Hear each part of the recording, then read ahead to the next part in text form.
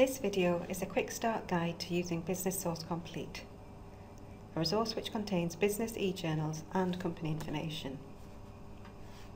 To access Business Source Complete on and off campus, go to Library Search.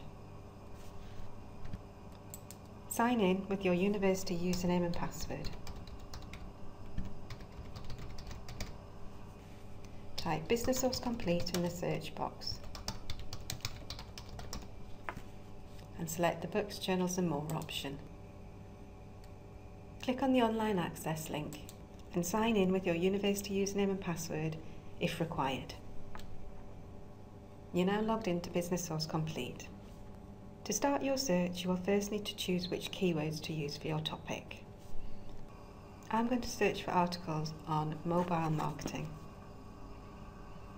I can also add extra keywords to my search using this drop-down menu. If I select all and add a keyword,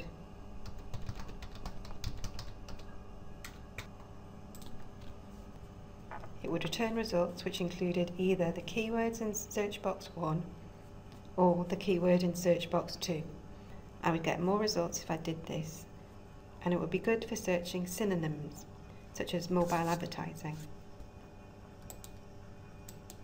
Using not would stop results containing the word in search box 2 from appearing. I want to narrow my search to results which talk about the effectiveness of mobile marketing, so I'm going to select and, so that I only get results which contain the keywords mobile marketing and effectiveness. There are further search options here too. You can check this box if you just want to get results from peer-reviewed journals. Once you are happy, click Search. The results appear. I have got 130 results. I can still refine my search using the options on the left. To access the articles, I just click the PDF full text link.